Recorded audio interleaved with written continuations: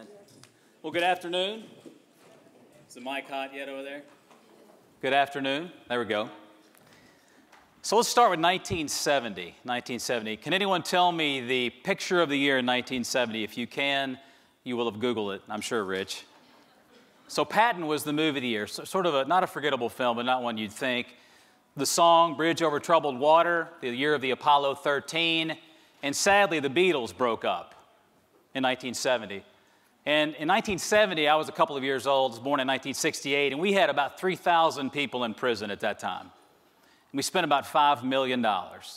3,000 people in prison, spent about $5 million. And as I began to grow, and from a toddler to a kid with a really bad mullet at about 17 or 18, thought it was cool then, not so cool now, our prison population began to grow.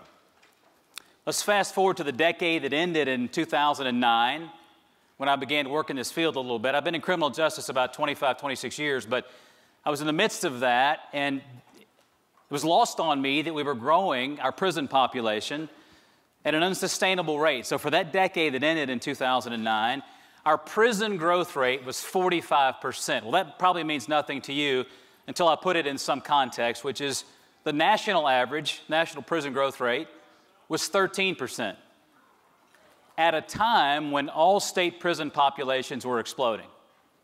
And in fact, the U.S. makes up 4.5% of the world's population, less than 5%, yet we comprise 25%. Better said, we incarcerate 25% of the world's prisoners. I'm going to let that sink in for a minute. The United States incarcerates more than any other country. Women, 1 out of every 3 women incarcerated worldwide sits in a prison or jail cell right here in our country.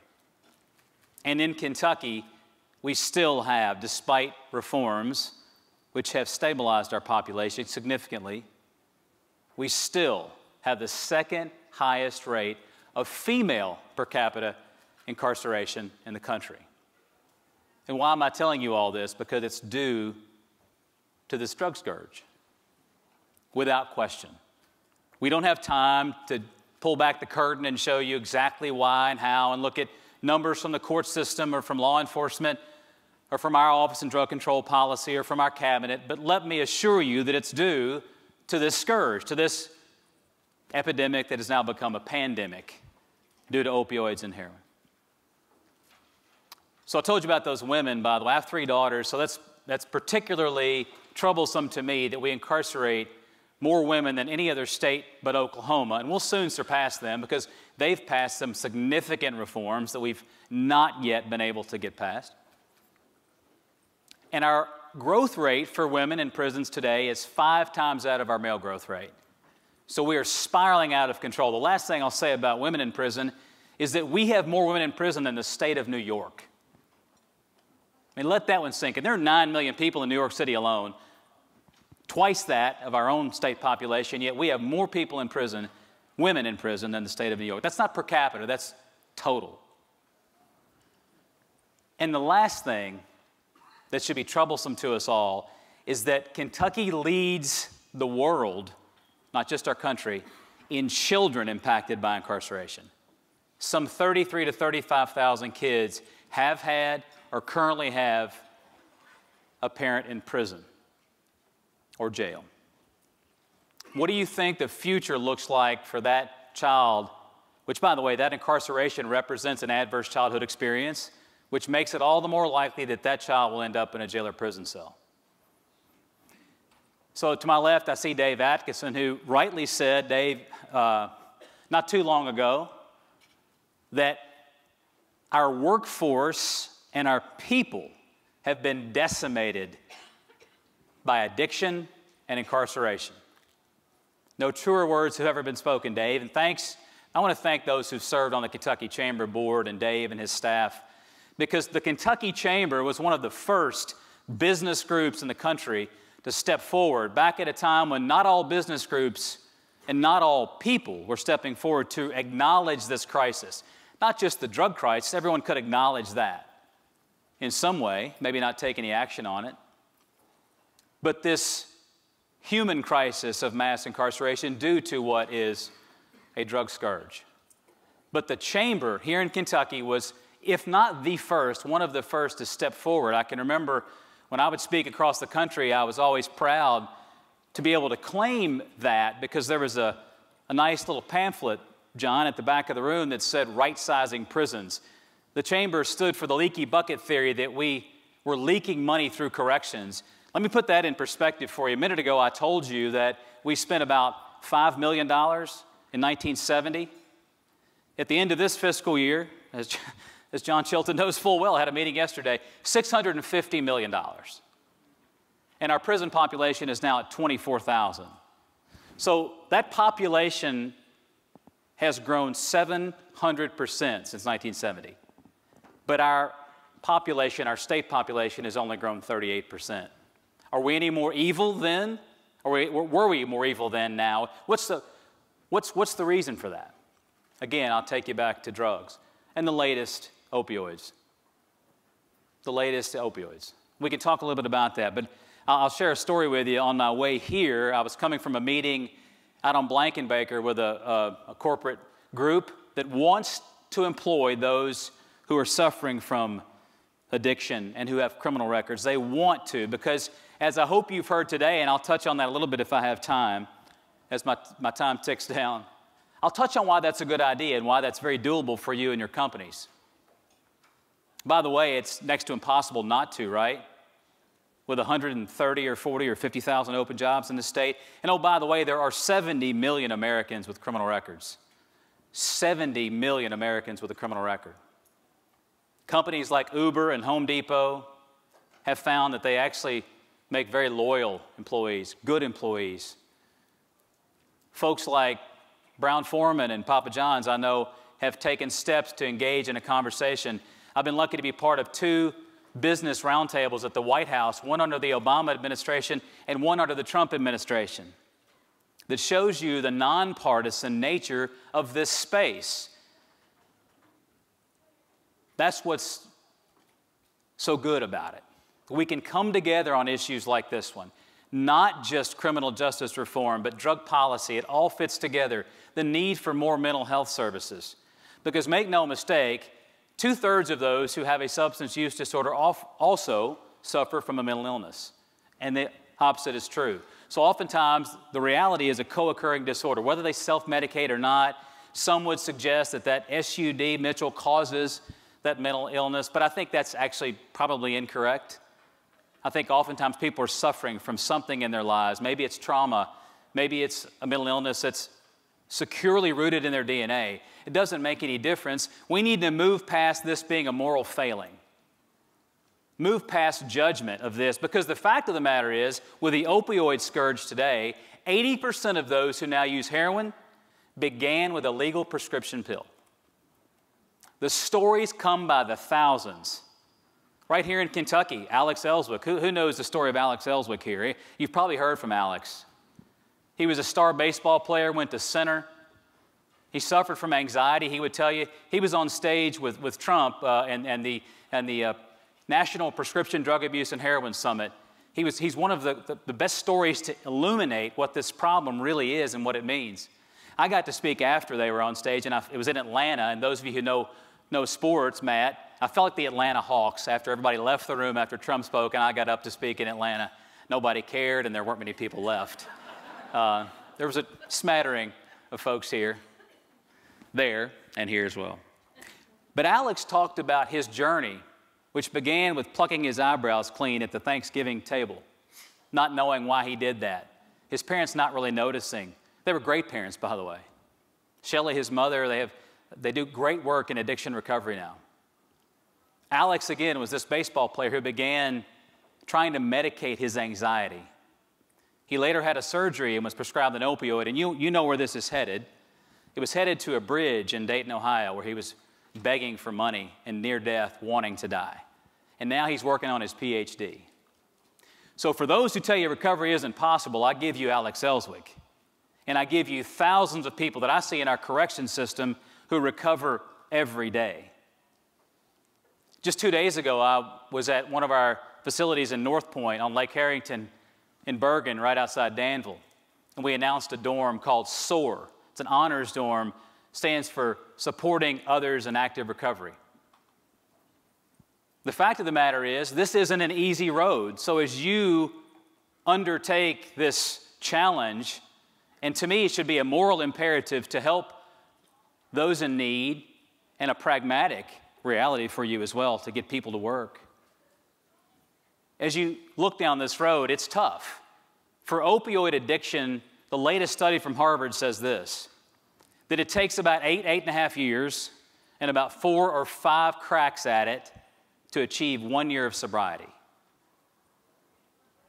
The good news is those in active recovery, studies indicate now, can often make the best employees you have, whether they are suffering in the moment or in recovery and clean and sober at that moment.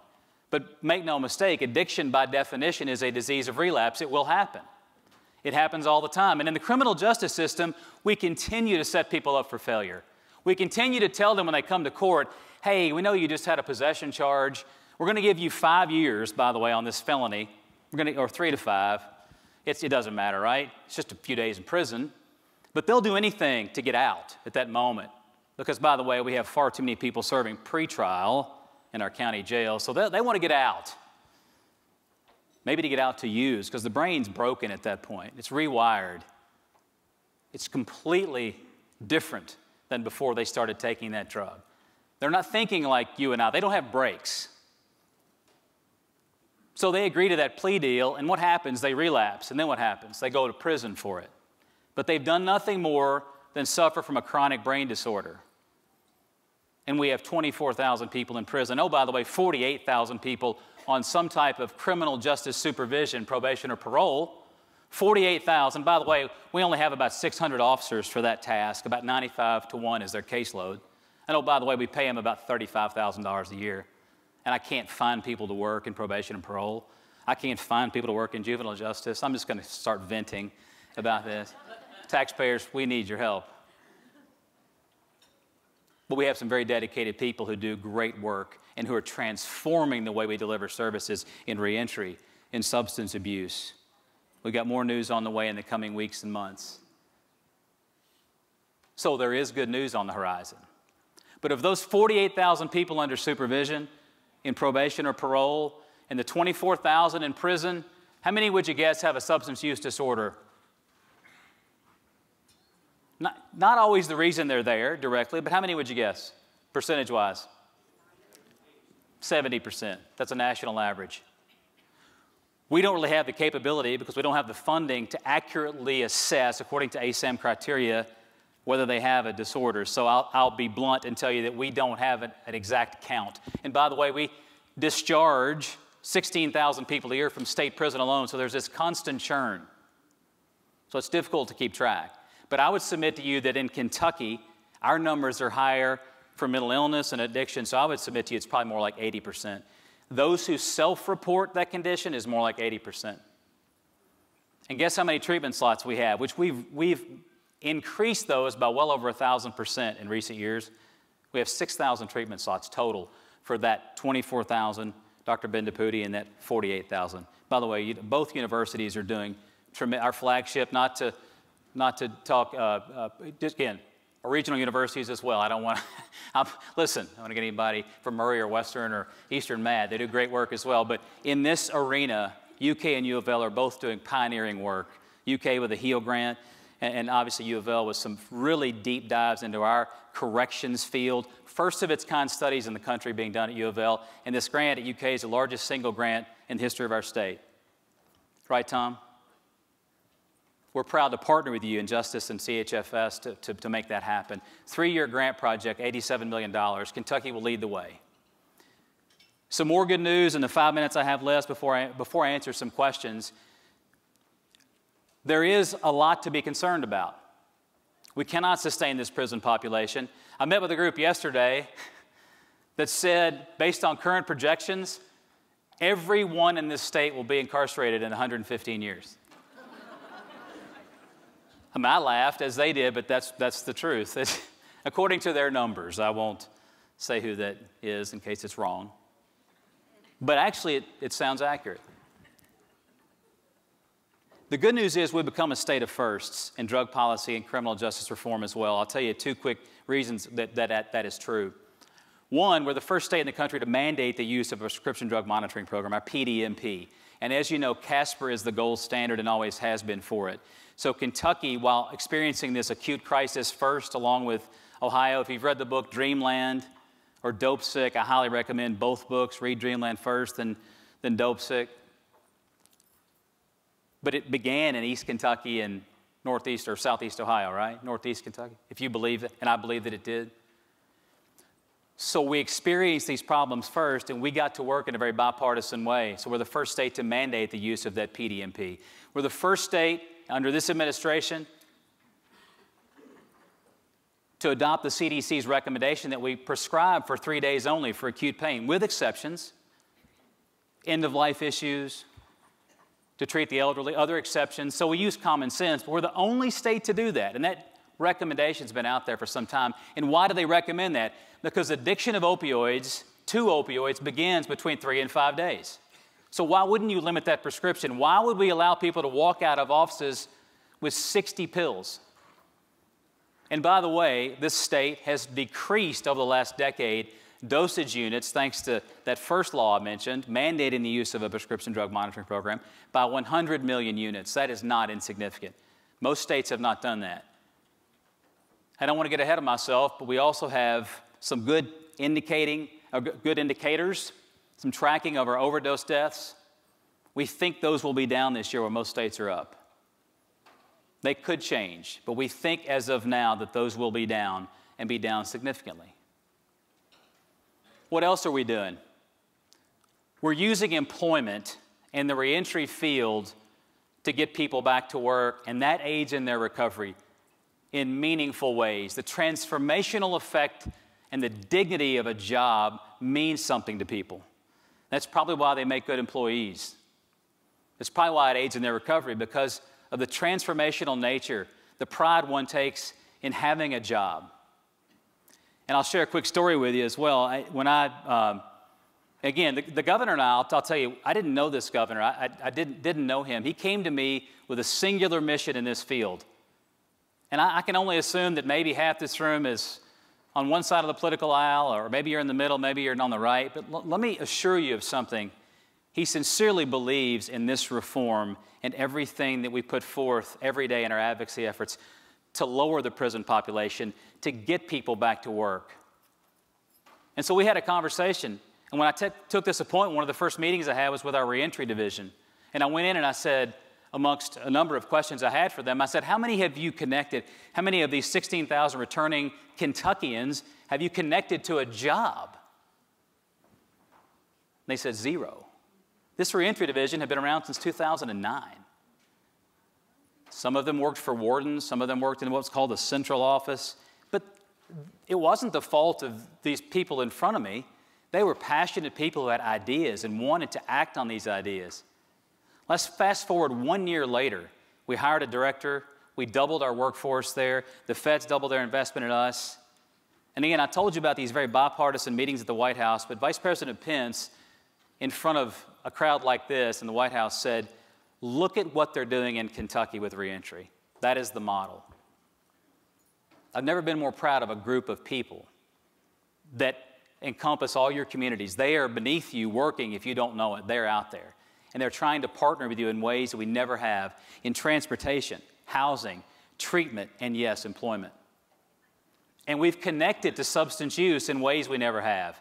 Before, they didn't even talk to one another. But now we've connected in ways we never have. And that'll produce dividends. We've connected to the parole board. We've connected to those who make these decisions to try to guide the lives of the 48,000 people on supervision. Each one of them deserves, and we have embarked upon a plan to give them an individualized roadmap for recovery. And it's beginning to show dividends, prove dividends, as our recidivism rate has dropped for the first time in this state in years. And you might ask, well, how much? Well, it dropped a couple percentage points, almost. I'm going to claim 2, Kelly, 2 percentage points. You think, well, what does that matter? That means thousands of people, by the way, are not going back to prison. That's significant. And in my last 10 seconds before I'm joined by Jacqueline for some Q&A, that's your cue, Jacqueline, as you get mic'd up. Oh, no. Renee's coming. All right. I was trying to be right on time. See, I'm supposed to be out of time. I'm getting the hook. Let me end by saying this. I think this is a call to arms for all of us. I think this is the issue of our day. And the business community, the business and industry community in this state has been a leader in this field for some time. And there's no reason. I just came from a meeting just a few miles from here where a dedicated group of corporate executives are looking to hire folks, not only with criminal records, but those who are in active recovery. And that's what it's going to take. And I thank you for that, and I'm open to, Renee, I'm open to anything I can answer in 10 minutes or less. Okay. Thank you. We want to open it up. I think we have about 12 minutes here before we move to the next thing. So if you want to ask a question, come aboard, and we'll make sure we try to get you in. But I have a couple, all right, as you can imagine. Your budget's what, $650 million? Corrections alone, the cabinet budget's about $1.3 billion, but right. Yes, corrections alone is $650. And you mentioned that's not adequate? It is inadequate. We pay people as we, and listen, this is not something we just discovered, and it's not something we're not trying to change, but we don't have enough corrections officers. We can't pay them enough. The turnover rate, if anyone raises their hand in this room that has a turnover rate of 124%, which we have at juvenile justice with frontline youth workers, does anybody have that kind of turnover rate? There's no way. You wouldn't be in the room today. You'd be trying to figure out how to turn that around. I'm sure it's your own business, but that's what we're facing. It is a crisis. We're trying to maintain public safety and try to deal with our most vulnerable population, our most troubled population, and yet we can't even find people because of our budget constraints, our realities, the fiscal realities we face in this state. We're fighting every day to become more efficient. We found ways to raise salaries. Just last week, we announced a 12% raise for probation and parole officers by finding efficiencies within the department. But we need more. Yes. Kim Sweezy, ask a question, please. Hi, I'm Kim Sweezy with Toyota Motor Manufacturing. In March, the HHS had expanded their giving of about $487 million to be able to expand treatment for opioids. That puts us at about $1.4 billion. But my understanding from friends in drug court and law enforcement that meth has made a huge comeback. And meth west of the Mississippi is really one of the biggest drug threats that's going on. A lot of this funding, my understanding, does not cover meth addiction. It's more with opioids. What are we doing here to combat that before it starts coming towards us? Well, first of all, I would say that that's absolutely correct, but I would just change one part of that. Meth really never left. It's now coming back, it has come back, but it's come back over the southern border as more pure. So that you're not talking about labs, spread out across our state. You're talking about this incredibly pure form that is deadly in the sense that it's a big threat to law enforcement because folks who are addicted to opioids typically don't possess this superhuman threat, and they're not as agitated or angered or excitable, but the meth addict is, and it presents a real threat. And it has really taken root again in the western part of our state, but we're seeing it all over. So to your question, I just talked to Jim Carroll, who is our current drug czar at the White House. They are very aware, acutely aware of this reality, and I think those in Congress can turn and make certain that these funding streams are available to treat all manner of addiction. Just today, we in the administration have supported this waiver to take treatment beds from the limit of 16 to 120, and that's happening beneath our feet. And so to your point, we have to make certain that all addiction can be treated in our residential centers and on an outpatient basis, because that can be just as effective and less costly. Thank you. Next, please introduce yourself. Hi, I'm Shannon White. I'm the Vice President at Centerstone, used to be called Seven County Services. We are the largest community mental health organization in the region, and we are helping build a pathway to recovery for tens of thousands of people in our community every day, every year. And we are really trying to build a model. I keep hearing at business summits that employers really want to employ people in recovery, and we have people in recovery that want a job. So we are building a framework based on a project in Indiana called the Belden Project. I don't know if you're familiar with that. I am. Yep. And so we are looking for partners with that. So if people are interested, they can get in touch with Centerstone. My email address is shannon.white@centerstone.org. So if you are an employer and you want to employ people in recovery, we'd love to have your help. Yeah. Well, and I would also say Centerstone does great work in a lot of fields. Obviously, partnered with you on Stepping Up and the living room model and all things that we don't have. I know that, and it hurts. I just... We'd like for you to fund it. I will, listen, it's not the first thought, I promise. We do have funding streams from CORE and 21st Century Cures money that might be a possibility. So, Amy? Yes, my name is Amy Luttrell, and I'm the CEO for Goodwill of Kentucky, and we do a lot of work in helping our returning citizens stabilize their lives and get jobs, become part of this great economy. And we had an experience yesterday that I'd just like for employers to know about. The Kentucky Department of Corrections put on something called a reentry simulation for about 50 of our board and staff, and it was very enlightening to particularly our board members, and I think would be to employers who are trying to employ these people to understand the barriers that they have. But there are services available to help them overcome those barriers so they can become excellent employees. So Department of Corrections did that for us. It takes about an hour and a half, and it was a very informative session. So just wanted everybody to know about that. Thank you. and I'll say thanks to Goodwill. Goodwill's been doing work in this field for a long time. I know Dennis Ritchie is my contact for what you do, and thank you for that. Yeah. Final question, yes, sir. Darby Turner with Bingham Greenbaum Dahl. And my question really is, with those that are incarcerated, you have them isolated. What's going on with regard to treatment and recovery within the facilities? Well, what a great question to end on. First of all, as much as we can, but not enough. And let me explain that. So we have roughly 1,600 treatment slots behind the wall. But if you believe the numbers, we have a much greater need and demand. We don't even have a line item from the legislature. I'm not blaming, I mean, listen, it's just a reality. We don't have any funding to pay for that programming. It comes from canteen money. It comes from the inmates' own spending to provide this programming. Otherwise, we don't have it. It costs us about $25,000 a year to incarcerate one inmate for a year. By the way, it costs us well over 6 figures to incarcerate a juvenile for 1 year. The good news is we've cut our population of juveniles in half and closed 4 facilities. Wish we could do the same at the adult level. We have stabilized that. But we are using every resource possible. We're using cognitive behavioral therapy along with good, solid drug treatment. And I can tell you, your state of Kentucky is not behind. You know what Mark Twain said about us, right? He wants to die here because everything here happens 20 years later, right? Not behind the walls of these prisons, and not in drug policy and not in reform, because we're using the best practices. Despite some opposition to medically assisted treatment, it is absolutely the best practice to battle back opioids. So we're using it in corrections, we're using it in our county jails, we're using it in ways with Hazelden and Betty Ford that nobody else in the country has used it yet. So I think we're leading the way. It's going to take a while to get out of this, and so be patient, but there are indicators that Kentucky is turning the corner faster than most states in this arena. Thank you, Secretary Tilley. And I assume that the numbers from the Office of Drug Control Policy come out this month? They do. Okay, so we'll be looking for that, and we hope that they're down. And I'm cautiously optimistic. Yeah. Thank you. Thank you. Secretary Tilley, give him a round of applause.